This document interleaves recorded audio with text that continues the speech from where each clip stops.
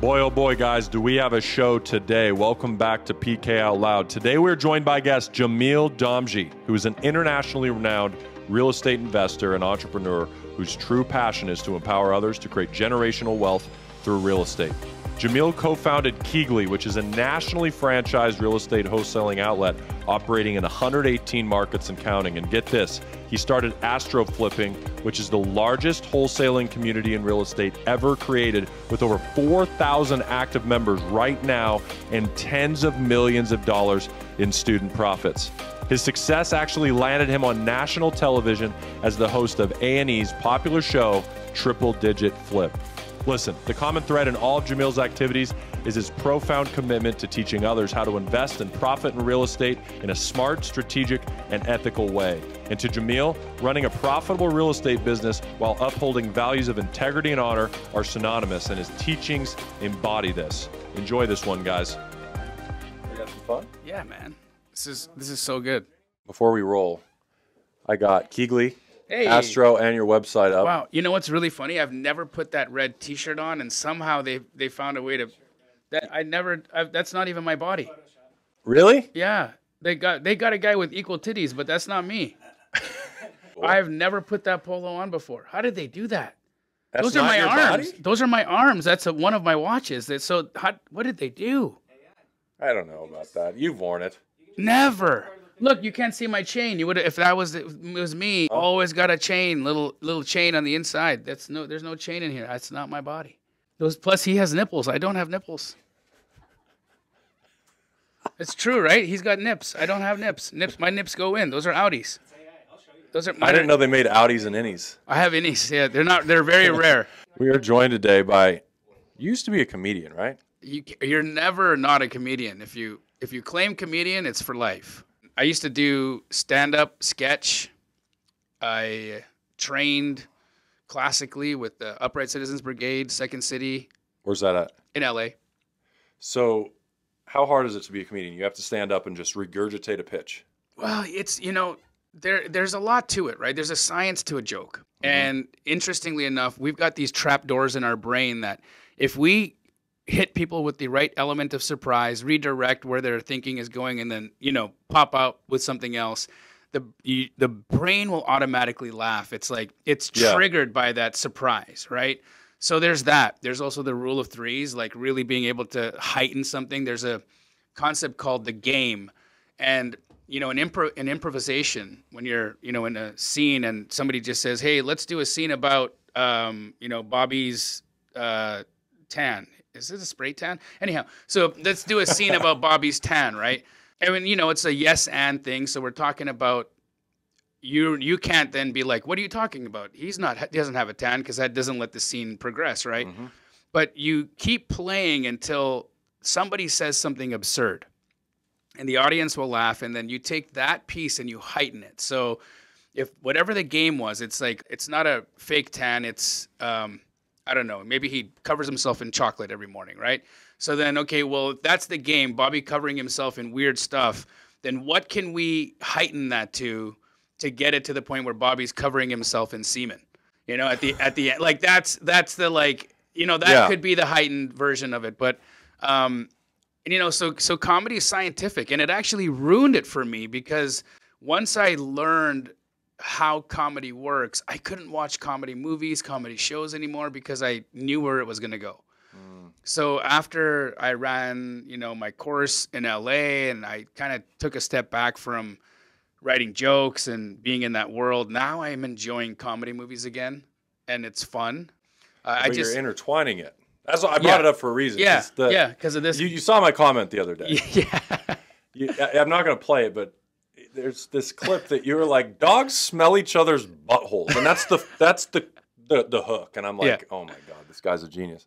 And then you're talking basically about how they smell each other's shit, and humans should do the same thing. Pretty much. But that's comedy. Correct. And it gets people to stop. And there were so many people's comments that you might not do business with, but they love your content on your page, and you do it. I mean, almost every week. There's something. I flashed somebody last week somewhere. I have a brand manager who straight out of Compton. Yes. I mean, that stuff does not come to my brain. No. And your profile picture, Compton. Yeah. Yeah, that's just me superimposed on Eazy-E's body. I'm about to do a photo shoot today with a Jerry curl. I don't know if that's politically correct or not, but The term Jerry curl? no, just me wearing one. Oh. But we'll see. I'm trying to get canceled because if I get canceled, then I'm done. I've been looking for an out. So if cancellation is the out, then so be it. So, okay, all jokes aside, good to have you here. Thank you, first brother. of all. I was spending some time this morning, and I want to get so far into the weeds of Keegley, this franchising model, all these sort of things. Give us an overview of just where this came from. Where does your history of wholesaling come from? How'd you get into all this? Great stuff. So I started wholesaling over 20 years ago. In my early 20s, originally I'm East Indian from Canada, born in America, but raised in Canada. My parents gave me one option for what would be a successful son that would make them proud, and it was to be Dr. Damji, right? Like the rest of my family, that's what I was supposed to do. So I do really well in my undergrad and university, and which now you can tell I'm Canadian because I didn't say college. I do really well in my post-secondary, and I don't get into medical school. I'm rejected. And that first rejection was just incredibly difficult for me to understand because I then saw that I put all of my future in somebody else's hands. And so I embark on this world of entrepreneurship.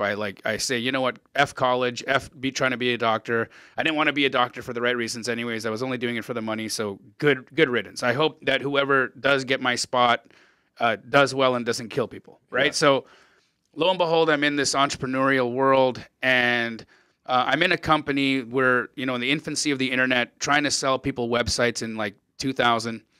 We didn't do well in that business, but it put me in proximity to somebody who was involved in real estate development. And I'm listening to these guys gripe, about this deal that they're doing where they're going to make $160,000, and my mind is just blown, right? I'm like, $160,000 on one deal, right? In 2000 is substantially more than today. Of course, right? And then they're just talking about this, like it's normal. And I can't help but get involved, right? I said, what do I do? How do I play in this? Is there anything that I can bring to the table? They're like, well, you're not a realtor. You don't have any money. You have no credit. Not really seeing how you can fit yourself in. And they just kind of dismiss me and they carry on. Then they start griping about not having enough building lots to do these projects on. And immediately I see the need, right? So I interject again and I said, okay, well, tell me about that. Well, they said, if you can find us houses that we can demolish and do these kinds of projects on, we'll buy those all day. Thank you. Next day, walking my dog. I'm actually residing in a neighborhood where this kind of development's happening. I live in a basement suite, and it's a neighborhood in Calgary called Parkdale. I'm in this little basement suite. I couldn't rent the house that I ended up calling on earlier by a few months because it was $200 out of my budget. Mm-hmm. But I'm walking down the street, and I see the for rent sign still there. So I think, okay, well, let's call her up. Call her up, and I just lay it out. Hey, look, you've been unsuccessful renting this house. Would you sell it for the right price? Okay, what's the price? $350,000. Thank you. I'll call you back. Go to the office, talk to my friend. How much would you guys buy this house for? Well, we'd pay $400,000 for that house all day long. Thank you. So now I got a $50,000 problem to solve, right? I want to point out just how my thinking was different than most people's in this, because what you would normally do is say, you'd pay $400, I can get it for $350. And then they would get involved and kind of maybe give me a couple grand and tell me to go away, But my thought wasn't that. I thought, how could I be involved, right? And this is your first deal that you're first thinking deal like this. Ever, right? Yeah. So I call all my relatives. Who can lend me $350,000? Nobody wants to do it. I talk to my parents. Nobody, they can't help. And so now I just start to get resourceful. I get to the yellow pages and I start calling attorneys. And a real estate attorney in Calgary by the name of David Steed, he's been since disbarred. So I probably would have sent so many people to him, but I don't know why he got disbarred. But anyhow, he was so fresh out of law school at that time. He didn't have a legal secretary running his phone. So he answers the phone and I tell him what my situation is. He's like, oh, this is easy. It's called a skip transfer. I'm like, okay, well, tell me about this. He says, well, you're going to need two contracts. One where you're the buyer of the property. Just make sure that on your buyer name you write whatever your name is, JAMIL DAMJI, and or nominee or assignee. That's important. Got it. Now, your purchase price is going to be $350 on the first contract, and then all the other details, like the closing day, the title attorney, the closing attorney, which will be me, any other conditions or situations that she puts in that contract, you have to make sure they line up on contract 1 and contract 2. On the second contract, you're going to be the seller. The buyer is going to be the person who will take it for 400 grand. So just that price will change. And then everything else has to line up with the first contract. Once you've got those two things, bring them to me. Okay, cool. Then what? Then I'll just do my work, and in a couple of weeks, I'll have a check for you. So I do it. I get the contract from the seller. I get the contract from the buyer. Take them both to David Steed's office. A couple of weeks later, he calls me up and says, I have a cashier's check for you here for $47,000 and change. And for me, for a guy who, you know, grew up in a very, very working middle class home, latchkey kid, my parents worked 12-hour days, really just, I had such limiting beliefs around money. My grandmother, interesting, my grandmother's motto was, we don't have any money and we never will. Anytime we'd ask for stuff, anytime we would bring things up, it was just a part of the narrative in my home that we came from a class of people that would never have money. Just accept it. It'll stay that way forever. It'll stay that way. So when they talk about generational curses, that's the curse. The curse is the thinking.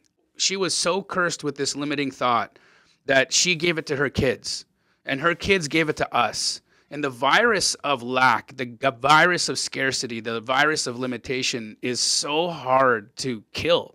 There's no vaccine for that, right? It's you have to break that thinking. You've got to reject it at such a deep level that you can shatter that so that you can move on and do other things. And so that, for me, that first deal is what shattered the limiting thinking, right? Because I thought, wow, I got $47,000 in my pocket, and that's crazy. It's crazy, but because you were at some point you were saying to yourself, probably, I'm guessing, that $47,000 is a year to a year and a half, maybe 2 years of work. Correct. And correct. in a snap of a finger, you look at your bank account, you got almost 50 G's sitting there. And look at how strong this limiting thinking was. I kept that cashier's check in my wallet for 4 months. I didn't want to cash it. You didn't cash it? No. Why? I was scared. I thought, if now you have something to lose. Yeah, if I cash it, I'm going to spend it. Interesting. I'm never going to get this money again. And so this is my thinking, right? And then somebody says, Jamil, these things expire in 6 months. You have to cash this check. Just don't use that account, but like cash it anyways. Wow. So I do. And, you know, thankfully that wasn't my only deal. I just repeated in what I had done the first place, right? Yes, but this time I went and got the newspaper. And in the newspaper, there was this section called the classifieds. Yep. And in the classifieds, they'd have for rents, right? Mm-hmm. So I would always get the paper on the 4th, 5th, 6th of the month because I was waiting for everybody to not have rented their property out over in the beginning of the month or the month prior. And then I would just hit the pain point. You still got this property available. It's the 6th of the month right now. What's your plan? Right. You want to sell it? Because I could potentially buy it. And I'd get lots of no's, but eventually I'd get some yeses, and that would turn into more deals. And then now my mind starts looking for, okay, well, what makes a wholesale deal? Well, a wholesale deal comes from a project, the ability to force appreciation or make something more than what's already there. So the idea of finding potential became my obsession. Right. So just to back up real quick so they understand, this term is called wholesaling. Correct.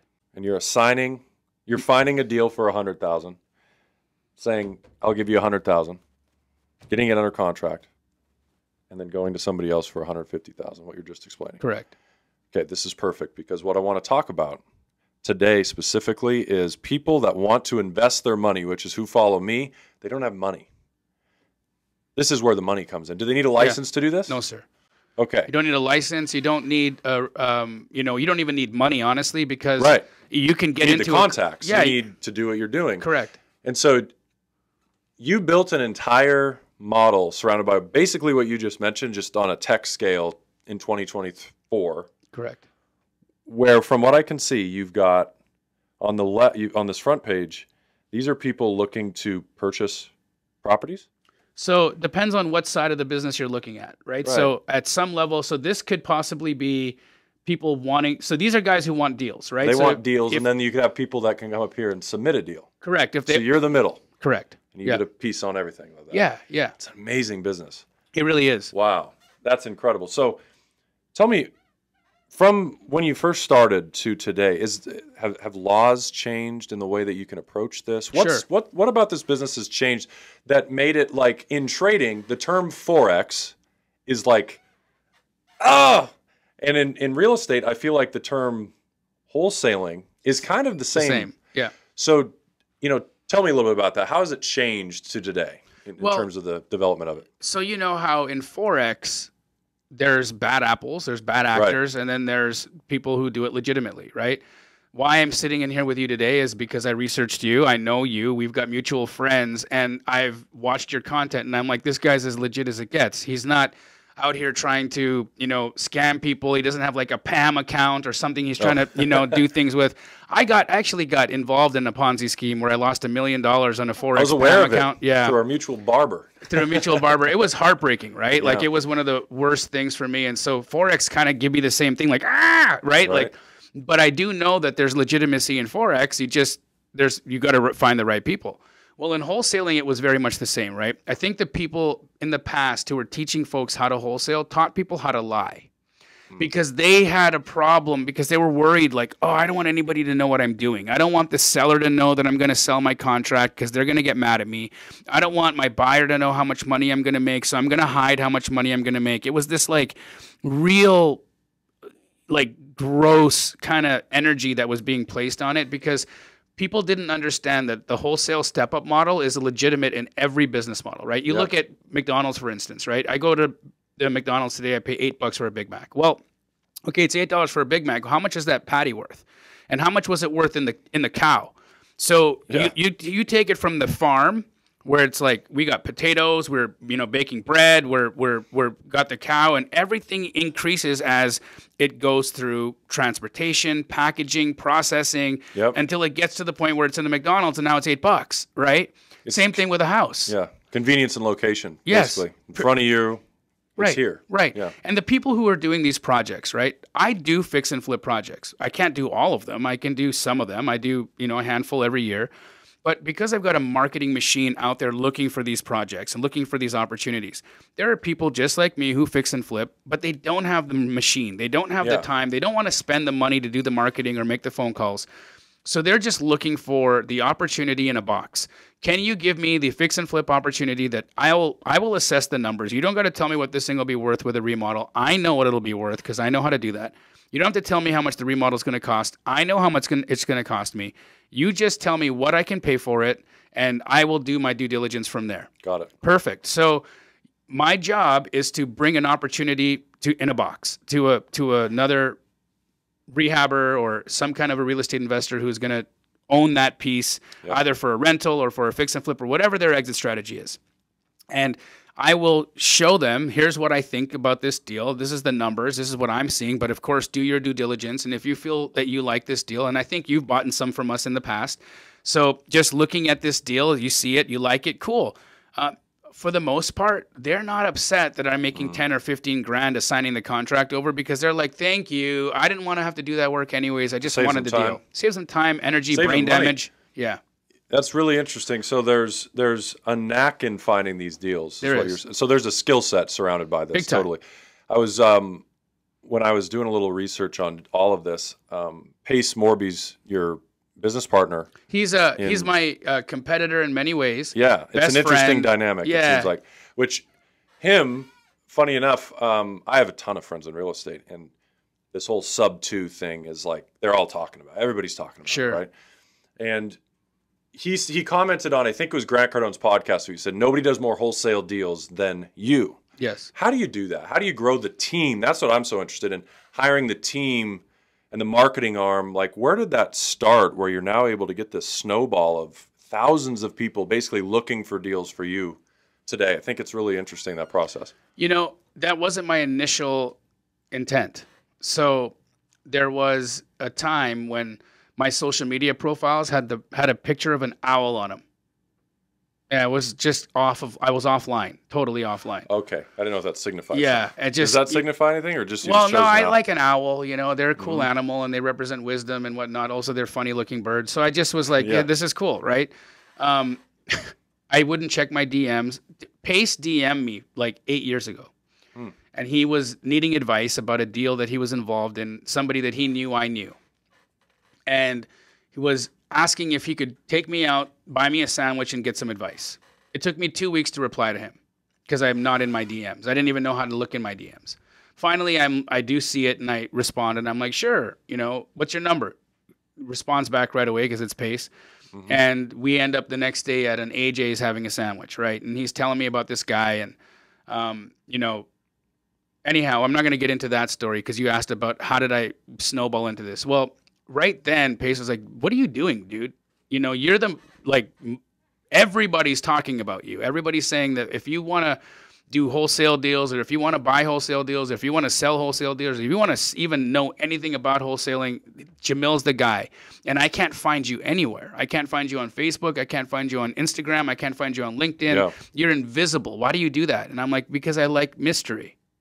Interesting. And he's like, well, maybe the mystery needs to be solved.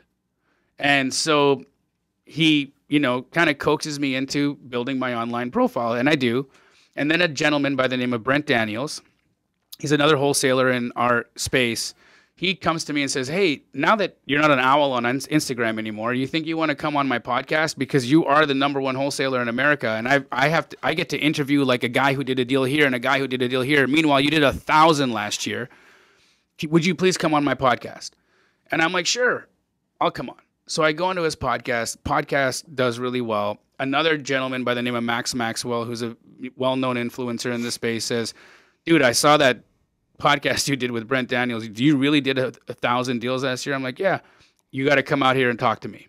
So then I go to Max Maxwell's office and I talk to him, and he's like, bro, I'm shocked. Like, nobody does this much volume. That's what I'm asking too. Yeah. How many people were on your team at that time?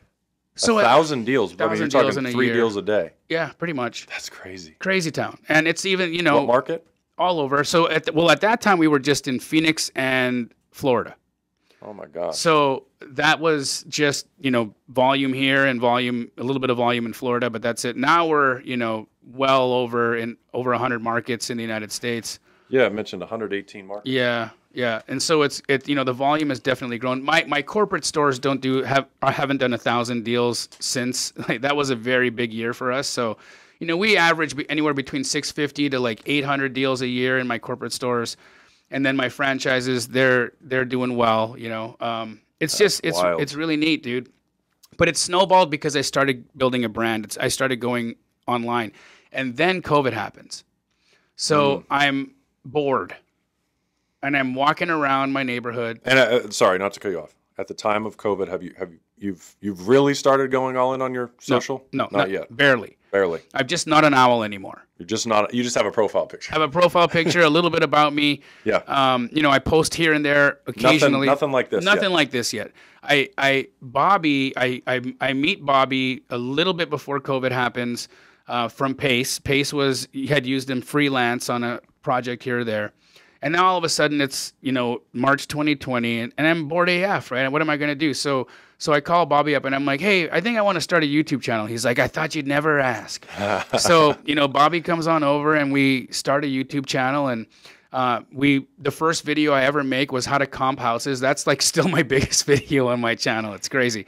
Probably like one of the least effort videos. Yeah, too. My least effort videos. Yeah, I'm just in front of my whiteboard. It's like I've spent so much time and money on them now, and like nobody cares. But like back then, it was just like, here's fat boy in front of a whiteboard. Let's watch him. And so that does really good. And then I'm walking around my neighborhood, and I just start spouting off things that I've done in the thousands of deals that I've done. On camera. On camera. Like, here's how I find deals. Here's how I, you know, lock them up. Here's the things I say to people. Here's what I say to my buyers. Here's what I say to my sellers. Here's how I get real estate agents to like me. Here's how I get title companies to work with me. All for free on YouTube. All for free on By the way, Instagram not to cut him off, but go to his YouTube channel, guys, if you're trying to learn how to do this. It's all free. It's all free. We don't have a full 10-hour podcast here to talk about that, but all for free on YouTube. Correct. I think I'll let you continue, but I stress doing this, guys, because what happens a lot of times is when somebody doesn't buy something, they don't put as much value on it. And what I find is a lot of guys put the same value in their paid information as they do free. They just maybe make it a little bit easier to follow when it's paid. It's all still right there. Yeah. Go for free on YouTube. Go look at everything that I get messages all the time from people who are really, really just gung-ho, and they're like, Jamil, thank you so much for all the free content. I'm joining Astro Flipping now that I've done my first deal because of you, but now I want a community. Now I want to be a part of the community because I see the value in JVing. See, here's the thing, right? People who join Astro Flipping, they're not joining, sure, they're going to get an education, but it's the over 5,000 people in the community who are there to help you walk hungry, hold your hand, help you comp, help you evaluate. They have access to deals. They've got access to buyers. You can just plug in and start playing right away by joining the community. Now, if you want to be a lone wolf and you're like, I don't care, I just want to learn, go to my YouTube, learn, right? Figure it out. But there should be no excuse. If you have the drive, and I'm sure you get this all the time, Patrick. You get people who DM you saying, I just need a chance. Just give me a chance. Just, help me out. Help me out. Okay, go to my YouTube channel, watch these videos, and then come back and tell me what you learned. Never. You'll never hear from them again. Never hear from them again. And it's the saddest thing because it's like you took the time to reach out and say, I need a chance, and then I gave you the chance, and you gave up on yourself. Yeah. It's the same question that I get. What stock should I buy? Here's the video on how to decide what stock to buy. Well, no, what stock should I buy? It's the same thing for you. What house should I sell? Here's a video on how to find the next house to sell. It's the same thing. By the way, guys, if you look on the screen here, astroflipping.com, if you want to check that out, there's ebooks, merch, course information. It's all right there for you guys to check out. By the way, there's no like affiliate deal between us. Thank you. I mean, I appreciate you just, there's zero. I genuinely find this business interesting because what other business can you get in with no money? Right. What's another comparable business that you can get in at this scale? No money, no license. I think creative finances, the stuff that there's a Pace couple does. things, but this seems like one of the only quick, easy, get-going businesses. It is, and creative finance also is good, but it requires just more. It's got more pieces to it, right? So you need to understand debt. You need to understand how to know what is good debt versus like not good debt. And so I think for the most part, people really at the entry level of wanting to get involved in real estate investing, wholesaling is your best starting point because like all you need to do is spot a deal. That's all you need to be able to do is figure out how to spot a deal, and everything else can be done for you. Good deals, buyers will eat it up. 100%. Yeah. All day long. So I teach that, right? Like one of the and I again for free twice a week I have that show Straight Outta Compton where I just let people bring me an address and say to me, how much should I buy this for? What's it worth? And I comp it right for them live on YouTube. And I show them why I'm coming up with the numbers. Here's what I'm doing, why I'm doing it. This is why I think it's going to be worth this with a remodel. This is why I think you need to offer this amount based off its current condition. Now they're armed with how much I should pay and what it's worth. Go put it together. Yeah. Right? So is the hardest part the paperwork, you think?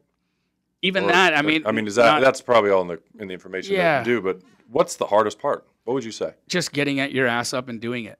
I think, honestly, overcoming self, overcoming limits, overcoming the, like, what if I do this and everybody laughs at me? Or overcoming that idea of, like, oh, my God, I'm going to be judged by my friends and my family because I'm trying to do something different. It's really... That's crazy to me. But it's true. It's a real thing, right? People have this, like, they've got this, like, insane amount of fear of judgment from the people that they think love them or that they love. Because they're worried about the image, they're worried, or maybe they have tried things in the past and failed. Mm-hmm. But the thing is that did you fail or did you quit? That's the real question, right? So if you if you quit, then you quit. You failed yourself. Yeah. And maybe that's the real thing you need to get to right now. Maybe the issue isn't whether or not the things that you've been trying work. Yeah. Have you given yourself enough of a chance to actually make it happen? You got to give yourself some time. You give yourself some grace. Big time. And that's why a lot of the content that I do on YouTube is also mindset related, to get people So out important. of patterns, right? Like, man, everything is a pattern. Everything in our life is a pattern. You're going to keep running into the same patterns if you don't solve the pattern.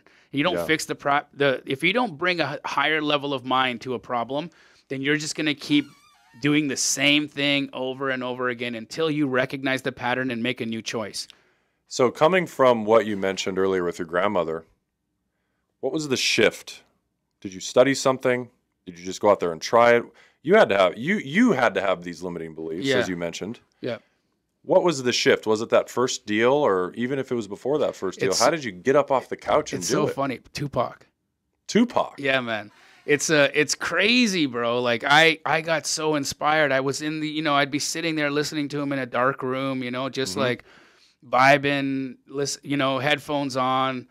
And I think that's why I got the 90s gangster rap vibe in a lot of my stuff, and why I'm a big Pac fan, and I'm even friends with the surviving outlaws now, as they're senior citizens like me. But it's like, yeah, man, he truly inspired me to just get off my ass. Wow. And then I did. And then once I realized that I could move and I could make moves, then I didn't need to be convinced anymore. I just kept going. So doing all of this is already impressive enough, but then it landed you on A&E, which I understand that you don't film it anymore, which we can talk about. Yeah. Because doing a TV show, I even saw some friends try to start one, which is crazy. Yeah. But talk about this show on A&E called Triple Digit Flip, just a little bit about what it's about, but more so, I want you to expose TV a little bit. Sure. Some of the things about like the nuances of like, it's not happening as fast as TV always makes it seem. I've got a great story for that. I love to hear about it. Yeah. So, the TV show came because Pace and we put out a YouTube video where him and I were walking through a home together, and we invited, just a couple of people off social media to come and walk through this house live, and like 60 people showed up. We just posted on stories, and 60 people show up to walk through this house. It was wild. Bobby's filming it.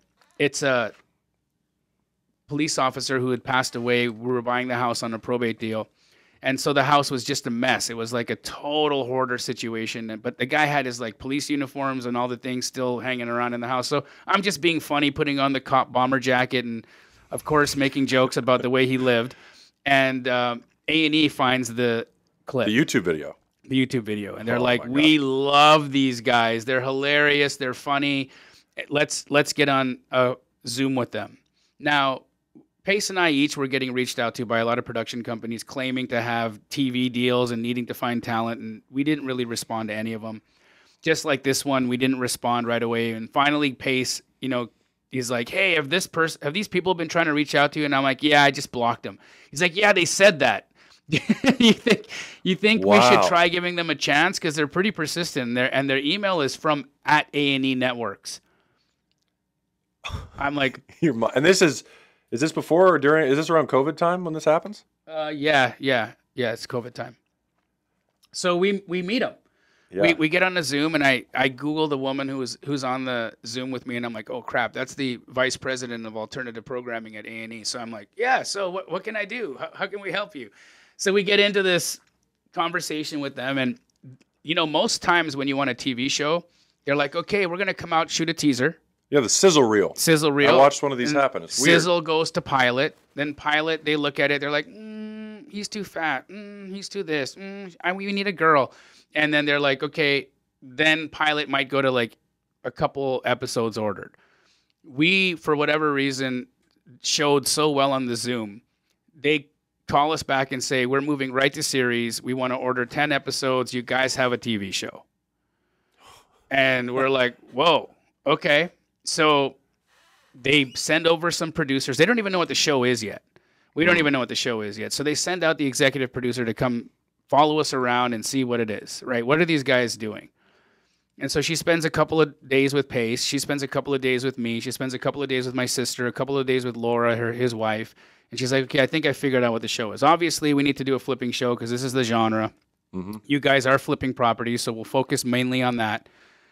So, you know, we did get to introduce wholesaling into the show. We did get to introduce a little bit of creative finance into the show, not as much as we had wanted to, because they needed house porn, right? They needed the like reveal. The big reveal was super important to them. Diving into the numbers of the deal was super important to them. So all of that stuff was fine and dandy, and it was legit. Like we had told them prior, hey, look, we're not interested in negativity. We're not interested in fake drama. A&E was a great partner for that because they didn't ask us. So I was going to ask, because I've heard a lot of shows try to fabricate They do, and they didn't ask us to do that. They were really respective of the fact that we love our crew, we love each other. We're not negative people.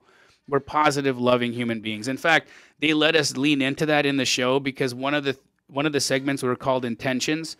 And this is something that I do on all my projects is I write positive intentions into the walls of the projects that we do because I did it at my home, but that I built. And the energy in my home is incredible. If you come into my house, you're like, bro, this house like just feels different. It's because we've got positive words in the walls, right? And that energy is real. And so at least I believe it. And so people can feel it. It feels tangible. It feels different. You can sense it coming into the house. And so we do that in our flips because I want that to still carry on. And it was one of the most popular segments in the show. People loved it. Wow. I'd get DM'd from folks all the time saying, I'm doing this in my house now. I'm doing it in my flip. Cool. So it kind of went, you know, and became a thing. But to kind of demystify, which is what you were asking, about the reality of it. So when you watch one episode, they kind of make it move at such a pace where you think it all happened in a day. Right. But it doesn't, right? You got to find a house. You got to demo the house. You got to fix the house. That's going to take time, permits, all these things. They require time. And so start to finish, it could take 6 to 10 months. Got it. And so meanwhile, in that 6 to 10 months, you got to look the same. You can't, lose weight. You can't. Yeah, I don't know you personally too much yet, but this is coming from a good-hearted place. You look a little different, my friend. Well, I don't know what you're doing, but you're looking good. Sure. Lots of meth. No, I'm kidding. No, you're looking great. That's not what it is. So you're being serious though? They would get mad at you for losing weight? Yeah, I'd get a message like, hey, we can see that you've dropped some pounds. You got to stay fat. It was like burgers? They wouldn't necessarily say like be fat, right? But they're like, the episode, like it's like your face is changing. You could, stand to plump up a little bit. And I'm like, so what do you want me to do? Eat some ice cream before I go to sleep or something? I'm like, I'm just worn out and I'm just losing weight. And they're like, I don't know, kind of figure it out. And then I would notice craft services would be richer food. Like they'd have like all this like real junk on set for us all day long, just trying to plump it up a little bit, right? So that was funny. But, I did lose weight, and I lost weight after the wrapping of the second season. It was completely unrelated to the show. I was just, first tired of being heavy like that. Second, not that I hadn't been exercising. I was actually exercising 7 days a week, but I was doing the wrong kind of workout. I was doing HIIT. And, for me and my body chemistry, HIIT just wasn't the right thing. So my cortisol levels were getting spiked after HIIT really terribly high. And my body was going into such stress that it thought I was being murdered. Like it was such the high impact or the high intensity was just too much for my body. So the cortisol was causing me to store stomach fat. Weight, yeah. And then I was actually gaining weight exercising 7 days a week. My doctor tells me to come do a blood test after a workout to prove this theory. She's right. So I changed my workout from HIIT to elliptical machine, and I lose 11 pounds the first month, 10 pounds the next. Wow. And way easier workout. And I'm down 80 pounds now from from where I was. And yeah, it's cool, dude. I like how I feel right now. I like how I look. It's healthier. It just amazing. Feels great. Yeah. But you're not planning on starting a third season? We're actually we have been in talks with both A&E and now HGTV, so we'll see where it goes. I think the real strength Pace and I have is that we don't need TV. Of course. So we have great stuff going on in our businesses. Tons of leverage on them too. Yeah, and but they see the value in who we are, and they know that the real estate industry is watching us, and they know that people are watching us, and they're looking at it and they're thinking, how can we bring this to our viewers? And so, if the show is right, if the show is right. That's the key. If they're willing to let us do what we really do, show what we really do, because what Pace and I do is impact thousands of people. Yeah, that'd be so cool to show. We want to show that. We want to show people that you can be you just like us. Is the hotline what you're talking about? Is that the Compin thing that you're talking about? The hotline that I always see? Yeah, Wholesale Hotline is a podcast we do on Mondays. It's just, people ask questions on. It's so cool to see on TV, though. Yeah. To show, oh my gosh, I could call in and see like how he's doing this. That, or if we even just did an episode about us going into one of our students' lives, like we get people from all walks who join our communities, and they have all kinds of issues. Right. And so wouldn't it be neat for us to fly out to wherever the guy is, or even if he's someone local, whatever, we just kind of dive into his world. Okay, well, what are the stressors? What are the things here that are stopping you from doing the work? Yeah, you joined the community, but let's look at your workspace. Okay, what are you doing all day long? You haven't gotten a deal yet. It's because, let's see your organization. How are you tracking your leads? How many people are you talking to every single day? What's your follow-up protocol? Really diving into what they're doing. Like flipping people, not homes. Correct. Show them at the beginning and do the changes and then show them after. That'd be so cool. Yeah. That's it. So that's what you guys are talking about doing right now. Yeah, a little bit of that. Of course, we'll still have to flip houses because everybody wants to see house porn. But also beyond that, what about the different projects we do, right? So Pace is involved in RV parks. I've done some multifamily flips. Yeah. So it's really interesting to look at the different asset classes, and then also how do we do these deals without needing any money? That's another whole subject matter that Americans don't realize, is that you don't need your own money to do these deals. Yeah. So we could talk about seller finance. We could talk about subject to. We could talk about raising private capital to bring money to the deal for a down payment so that you're not into this at all for any of your cash. If you do a sub-2 deal, you're not into this deal for any of your credit. Well, now you got no cash, no credit. You didn't need a license to do it. You're literally into this deal for nothing. And you can build wealth that way. Why do you think they don't make shows about that? I think because the networks have this idea that their customers or their viewer base isn't sophisticated enough to understand it, potentially. I think second part, so then they struggle with how do we make this digestible to our viewer in 42 minutes? So that's a problem we're going to need to figure out how to solve, right? It's hard to explain in a short period of time. It is hard to explain. And so I think wrapping your head around that is difficult. I think the other thing is that they're probably looking at this from a perspective of, okay, if we show people this, how many people will actually go out and do this and do it correctly? And what if they do it incorrectly? And then what if that becomes a liability thing for us? True. So there's just the, making sure that people know that, okay, look, we're not giving you financial advice. Of course, you need to understand the ins and outs of this, the nooks and crannies of these types of deals. Don't just get out there and, like a stunt man. I don't want, if you watch Chris Angel or you watch David Blaine, don't go immerse yourself in a water pit, right? Like, learn what you're doing before you go out and try one of these stunts. It'll be the same thing with these deals. Learn what you're doing. Educate yourself. Don't just watch a 42-minute episode and then go out and start locking up contracts. I think there's that complexity that needs to be overcome. But I think if we can understand how to solve that problem, I believe that the American public is smart enough and is hungry enough and is looking at the current system and saying, we can't survive in this. Yeah. How are we going to own a home? I mean, look at the price of home ownership. Yeah, I just pulled. So just this morning, I just recorded a reel, and I'm going to read this to you, and I want to get your opinion on the topic of this. And basically, as I find it, the average home, or the average income that it takes to now purchase a home is $106,000. In 2020, it was $75,000. Right.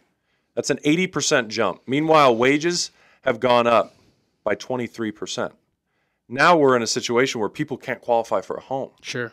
So I think what you're saying is on point. What people, that was going to be my segue is, and I'll find this real quick, but where do people, I mean, we know where they have to make more money. There's just, we're not going to, we're not going to reduce prices. Inflation going down does not mean prices are dropping. It means they're just not going up. Right. So what are we going to do to make more money? And I think that that's exactly why that show would be so important. As I find that, what do you think of the current state of the market, just as a whole? Residential real estate, it's so tight. There's no inventory. Wholesalers, I'm curious how they're handling that. We think rates will drop this year, but it keeps getting pushed back from March, then May, now June, Sure. What are your thoughts on the whole dynamic of the world right now? Well, great questions. So I do believe rates will go down. I don't believe they're going to go down as quickly or as robustly as people want them to. Here's what I think is going to be a constant. When the United States government made money as cheap as it did in 2020. Yeah, free money, which essentially means 1%, 2%, 3% mortgages. Yeah, right. 2.6 over here. Yeah, for you. Yeah. Okay, let me ask you a question.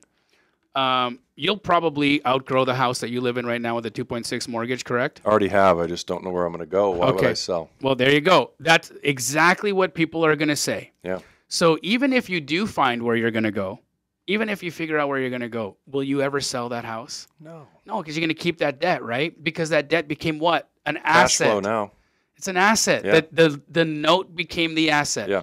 So 70% of the Americans refinanced or purchased during that time, meaning 70% of the homes in the United States have cheap debt attached to it.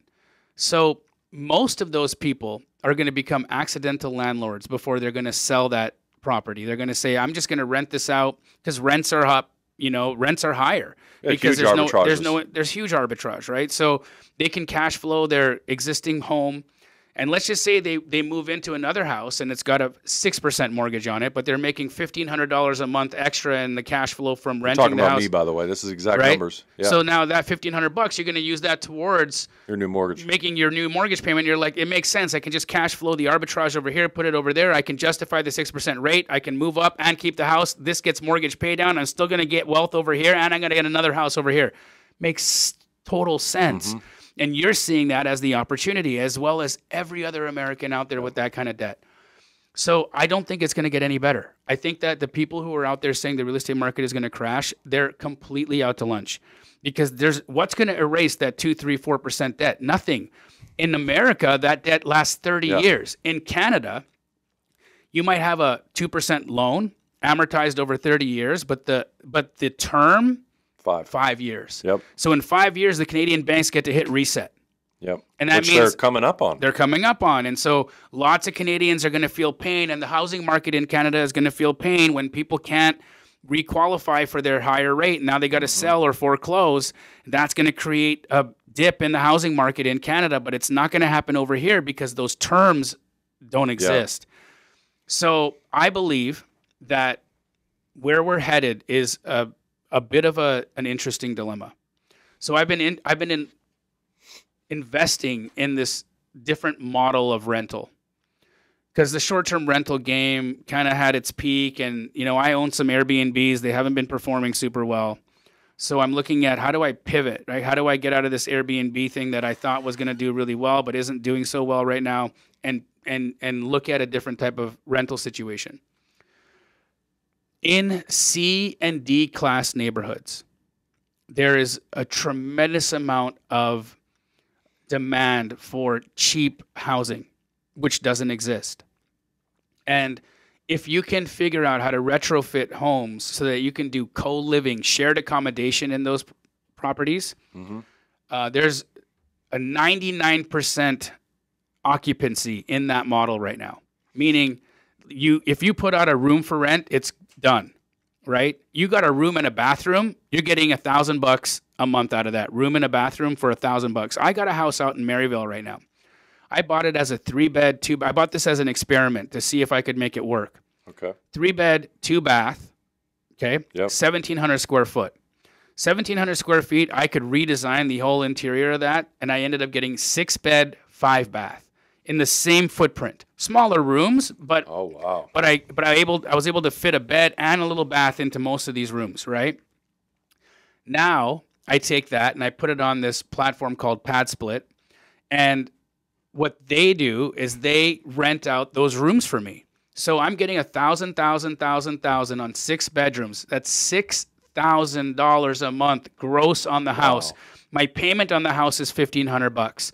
My cable, so internet, You included all for them. Utilities and internet's another $500. So my total debt is $2. My total cash flow $6. My net cash flow $4,000 on that house.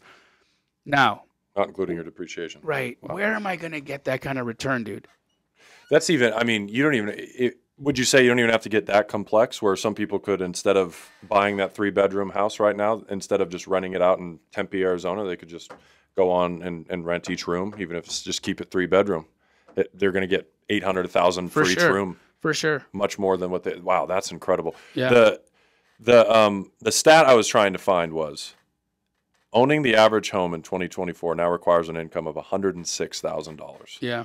Just 4 years ago, required income needed to buy that home was $59,000. It's crazy. 80% increase, yet wages went up 23%. Housing affordability is not even at a low. It's like in the basement underground. I mean, how do we get out of this? Polygamy. I'm kidding. But you'd almost need to have like a house with like... What needs to happen, truly? Is it the most ridiculous collapse of all time? A collapse isn't going to happen. It's a reframe in thinking. Yeah. Right? Because look, 2008, it's not coming back. What we saw there as the crash required a perfect storm of scenario in order for it to have happened. So we've got so much legislation, so many... It's hard to get a loan these days. It's very hard. You saw what it was like to get the loan you had. It's like, what color underwear are you wearing today? I couldn't believe it. Yeah. I'm 1099. I'm self-employed. Yep. It was 3 years tax returns, and then I was closing in December of that year, so they wanted bank statements of that. So it was, call it 4 years. I was even saying, there's just no average, I'm 28. There's not many 28-year-olds that are even if they have their shit in a group. Yeah. Going to be able to get through that process. It's brain damage. It's crazy. Yeah. It's insane. So that being said, you saw how hard it was to get a mortgage. So the likelihood of fraud collapsing the mortgage industry is impossible, right? Back then, we had people that had 3 houses, 4 houses on these stated income loans that shouldn't have had the first house in the first place. And so that's what created the collapse, right? It was just really fraudulent lending. Yeah. People couldn't afford it. They were banking on appreciation. They were using their homes as credit cards. The lenders were in on it. The mortgage brokers were in on it. The housing buyers were in on it. The builders were in on it. Everybody saw it. Nobody cared. And then it happened, right? That's not happening again. The inventory is not just magically going to show up and tank the market. So what's going to change? We're going to change our expectations. That's the sad part. Is Americans are going to need to change their expectations on how we live.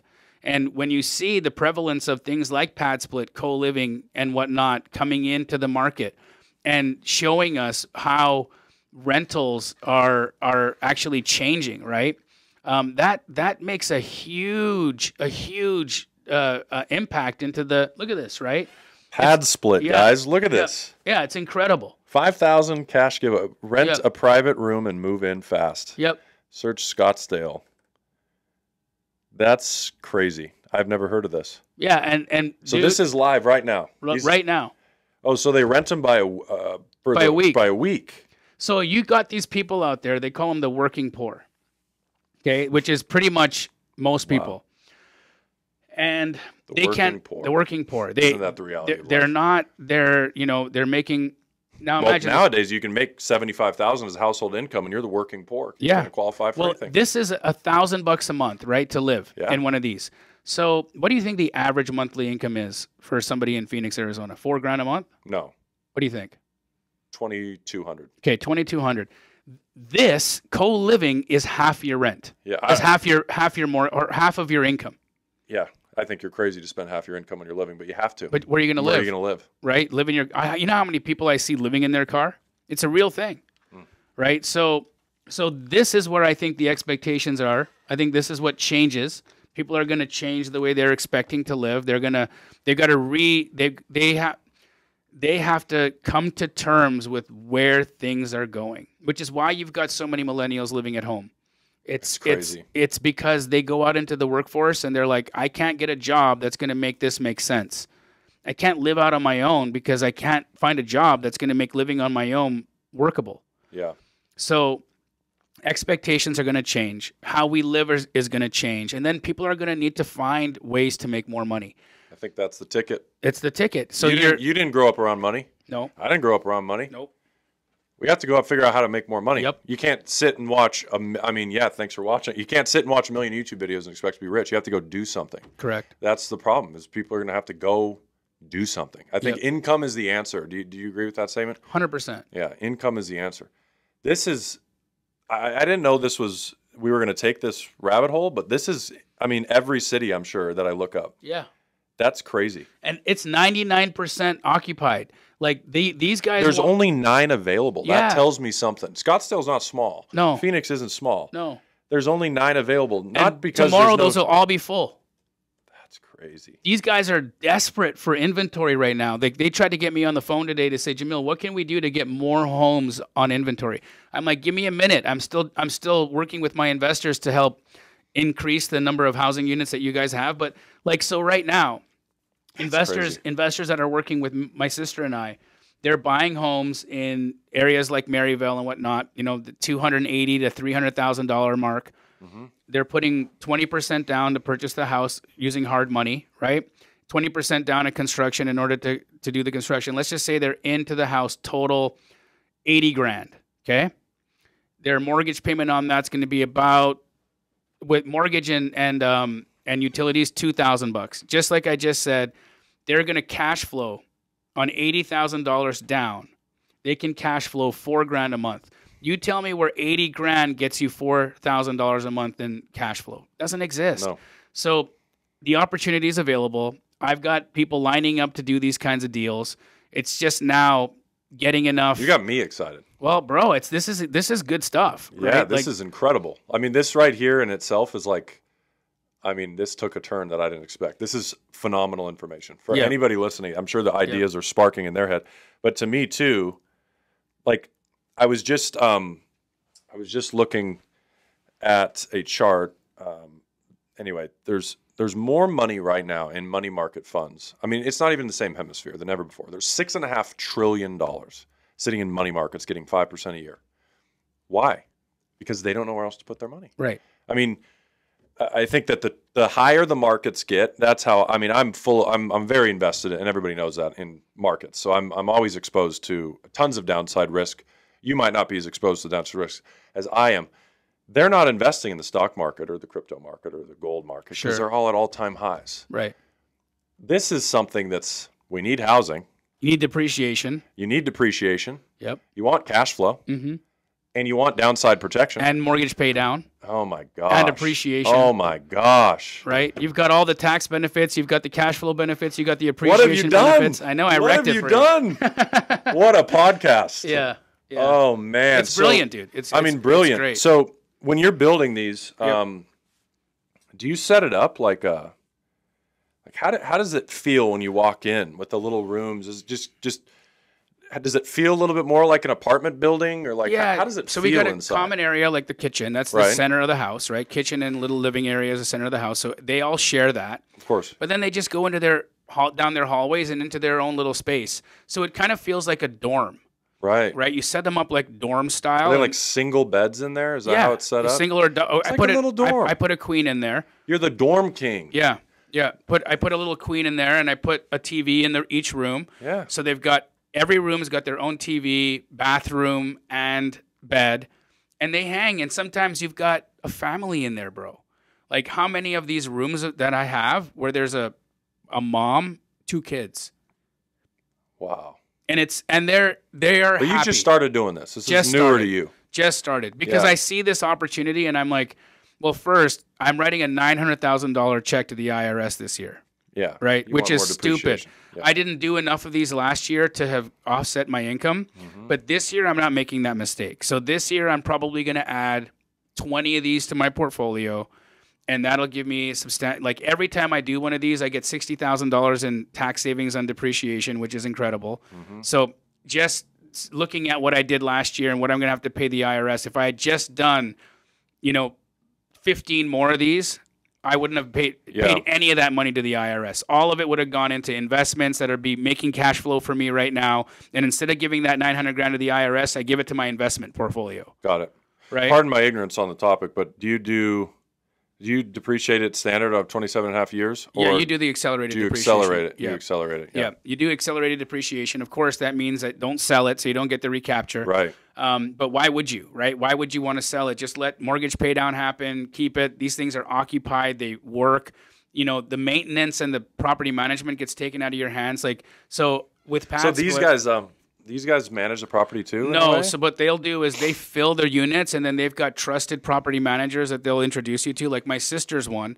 My sister manages doors on this, and she will, she will make sure that if there's a maintenance request, you just don't get bothered. Essentially, as the investor, the guy who's owning the house, you never want to hear from them except when the wire is getting sent to you, right? And so that's what she's doing. She's handling the construction. She handles any, nice issues house that pop up. Yeah, not bad, so right? So a couple fridges. Yep. So they just make a little bit.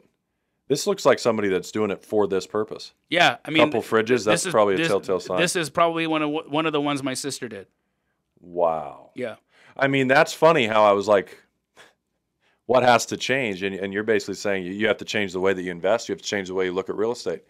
People can't afford homes anymore. Yep. We got to increase our income, but in the meantime, where are you going to live? Yep. There's where you're going to live. Yep. Oh my goodness. And look, man, if I'm just getting started in life and I'm in this situation, okay, cool. I get it. I understand. I'm going to be happy in my one room. I got my bathroom here, and I'm going to figure out how to make more money. I'm going to follow Patrick. I'm going to follow Jamil. I'm going to look at their worlds. I'm going to look at other people who are doing things in their life that are outside the box. Sure, I got a 9-to-5 job, but what can I do on my side time to figure out how to parachute out of this? Because at the end of the day, the 9-to-5 is going to give you the income of $40,000 a year. Yep. And if you already know that you can't qualify for a home, to own a home at $40,000 a year, it's not going to work. Your college degree isn't setting you up for the lifestyle that your parents had. Yep. It's just not going to do it. I mean, love mom to death, but I mean, they pounded it down my throat. I went. I got it. Mine too. I got my bachelor's. Me too. Has it ever, even a single time, been beneficial to me? I don't think so. Only in giving me the realization that I don't want that. It's crazy. Right? Even the friends from college I don't have. People talk about the college experience like, oh my God, the college experience. What are you talking about? Alcoholism and drug abuse? True. Right? Because that's what happens in college. Yeah. A lot of it. Sexual assault, drug abuse, alcoholism. Let's be real about what the college experience truly is. And look at the percentage of students in college that don't finish in 4 years. It's over half. Exactly. It's 60-something percent. And I talked to one of the advisors in Penn State because Pace and I had the privilege of going and lecturing at Penn State on real estate. Wow. And had an opportunity to talk to one of the counselors there about, what people are doing after college. And I just asked, how many people are working in fields that they went to school for? Out of 10, how many work in their field? 0.5. 0.5 out of 10? Not even one? Not even 1 out of 10. No, not even 1 out of 10. What are they doing? They're just going out and getting into the workplace and trying to find a job, dude. Well, if you've hired plenty of people, I've hired people before. I look at the conversations. It was never, what's the degree? It was always, show me your work. I mean, when you're hiring for a technical job, right? What's your experience? You're a bookkeeper or you're this. Can I see how you do it? Let me see how you set up your other clients. Let me see your video work. Let me see your. It's all about experience. Oh, you don't have any experience? Well, show me what you don't even need experience. Show me what you've created. Johnny behind the camera over there is filming this. I guarantee you, Johnny's not like, what degree do you have? He's saying, can I see some of your edits? Right. That's the world we live in. It is. And I think that the unfortunate part, I'm not against college, because what college does to me is it teaches people how to follow through on something they started. Yes, sir. It teaches people how to learn. Yep. And I know that because I'm going through, we had shared when we were on the phone privately, what I'm studying for right now. And I have to like relearn how to learn again. Like my focus is a little off. I'm realizing sitting down for an hour and reading monotonous text isn't as easy as it used to be. Yeah. So that's where it teaches you. But the information, as far as like, I have a degree now and you have this paper and you're magically going to walk out that door and get that $100,000 a year job that you think you're going to get. I'm sorry, it's just not happening in 2024 right now. No, it's not. And the sooner we come to that understanding and the sooner that we accept it and the sooner that parents start to understand the reality and stop pushing their children into taking on this massive debt, because to me, I think that's the most unfortunate thing is like, look, if the college experience didn't saddle you with a $75,000 debt to deal with, that you can't file bankruptcy, that you can't bankrupt, that you have to pay back, right? Like no matter what, you've got to pay this back. Then that sets people up for the worst situation, because you've now got, how are you going to now think about buying a house when you got $75,000 in college debt? Yeah, that what I showed you, that has nothing to do with debt now. Correct. We're not talking about debt. Yeah. And the average American's in more debt than ever before in history right now. It is. They are. Yeah. And college debt being the highest, the biggest, it's not credit card. It's college. It's schooling, It's right? Tremendous amount. And then find out how many of those people saddled with that college debt are actually working in a field that they got the debt for. And then when they say Patrick Kenney's a scam, JAMIL DAMJI's a scam, and when I hear that and I think, Harvard's a scam. What are you talking about? Yeah. Look, you can sit here and say what you want about the thing I do or the thing you do. Yeah. Okay, but you went and paid $75,000, $100,000, $150,000 to go to this school, and they made you take 50% of the classes that you took had nothing to do with your degree program. You could have been in and out of this college in 2 years, but they extended it to 4. Oh boy. Why? Money. Why did you have to take sociology? Why did you have to take political science? Why all these electives? What was the purpose of all of these wasted credits when you could have just gone in and gotten what you needed in 2 years? No, they extended you out an additional 2 years. And then you've got the balls to sit here and say an alternate to that is the scam. Yeah. Not the alternate, by the way, probably costs less than 1 semester worth of textbooks. Bro, exactly. For one of these places. Exactly. Those books are $600 a pop. Right. There's 7 of them you need to buy. Yeah. It's truly, I'm on the same page. It's crazy. It's crazy. So before we wrap this up, share a couple there's people, I always say that there's people listening, all these walks of life. I know for a fact that I've got some people that have money that are watching this that are lighting their eyes up right now. I'm going to get a call or a text after this, like, you need to get in contact. We need to do this, blah, blah, blah. Yeah. But then there's other people. Man, I'd love to connect you to my sister. This is going to be great. We're going to do something. And when we do it, we're going to document it on my YouTube channel. This is going to be great. Let's go. But for the people that they don't have the money, like some of the stuff we talked about today might come across as negative. We're talking about college. We're talking about things are changing. People can't afford to live. This is negative stuff. Sure. But share with them a message of what you would do now. I know you've already shared a little bit. Just what's the mindset to get out of this, to get started, save your first 10, 20, 30, 40, 50,000 bucks, get on your feet and start making plays in life. I love that you asked about the mindset, because I think that's where it starts, right? Yeah. Forget about what the modality is. It could be Forex, it could be stocks, day trading, it could be wholesaling, it could be creative finance, it could be anything. But first I have to get you out of survival thinking. Okay, if you pull up Maslow's hierarchy of needs, would you mind pulling that up right now so I can give a little elementary school example here of something I learned in grade 6 that I think is probably one of the most prevalent things today? It's crazy. It's crazy how they taught me this in the 6th grade, and it finally makes sense to me now as a 45-year-old man. There it is. Okay, so everything in orange and red is survival. Okay, so if you are worried about where you're going to get food, water, shelter, sleep, clothing, reproduction, then you're at that level of thinking. And I can't get you into a higher level of thinking until you satisfy those needs. Okay, so first and foremost, you need to satisfy the physiological needs first. Next, safety. Okay, I got to get you into feeling safety, security in your employment, security in your resources, security in your health, security in your property. Once I can get that dealt with, now I can get you into thinking in the next level. The next level is love, belonging, community, friendship, intimacy. This is where I have a chance. This is where I've got the chance to get you in to start thinking about what's next. Okay, and if I can get you there, I can get you from the mind into that green piece, which is the heart. The longest journey is from the brain to the heart. If I'm being super real here, the longest journey that we have is from the brain to the heart. How do we get from thinking from the logical mind to thinking from our heart so we can be creators? Because when we become creators, we now co-create our destinies. We now co-create our lives. And that is where we want to be. And that takes us to the top, which is, I think, what you're trying to do, what I'm trying to do, and anybody else out there trying to do is, how do I free myself up with enough time to understand why the F I'm here? Oh, man.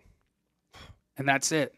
But I got to get you out of physiological, and I got to get you out of safety. And if I can get you out of physiological and safety, I've got you out of survival.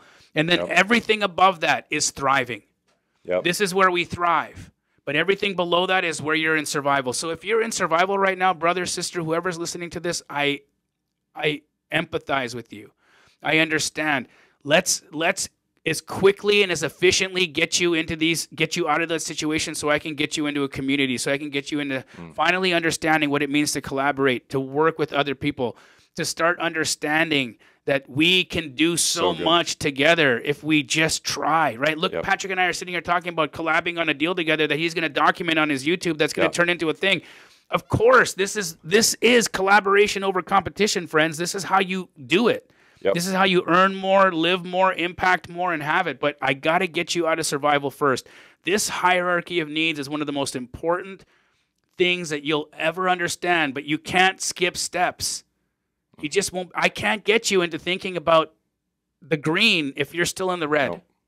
And if you look at are you involved in meditation or anything of that nature? I wouldn't say I meditate, but I pause and reflect is how I look at it. Yeah. So the chakra system, which is something that if you're in meditation is people will understand it, right? And the colors of the chakras just happen to correspond with the colors on this pyramid. So if you look at the red here, this is where the root chakra is. This is where, if you've ever met those guys and all they think about is sex, where's their level of mind? In the basic need, reproduction. Yeah. And then if they're in the next level of mind, which is in the belly, the just under the navel, they're thinking about how do I get, how do I get, how do I get, how do I fight, how do I stop, how do I fight? It's aggression, it's aggression, it's aggression. Yeah. And then they move into that next energy center, and they're now moving into love, belonging, intimacy. And so they're in this solar plexus region of their body. And then if I can get them out of that and into their heart, now they're vibing in their heart. Now they're in that energy center. And then everything beyond that is throat and the head. And that's where we actually get to start creating and impacting lives. Everything's connected, dude. Yeah. It's all connected. So where's your level of mind? Ask yourself. You got to be a creator. Wow. Favorite podcast I've ever done, guys. Thank you for coming, brother. Thank you. This is so good. Thank you, bro. This is so good. Guys, go check him out. All of his social medias will be linked in the description. This one's been fun. And as always, guys, be sure to subscribe on the channel and check all his stuff out. You better go out there, start learning stuff. I hope you learned a thing or two today because everything is right here starting in the mind. We'll see you later, guys. Peace.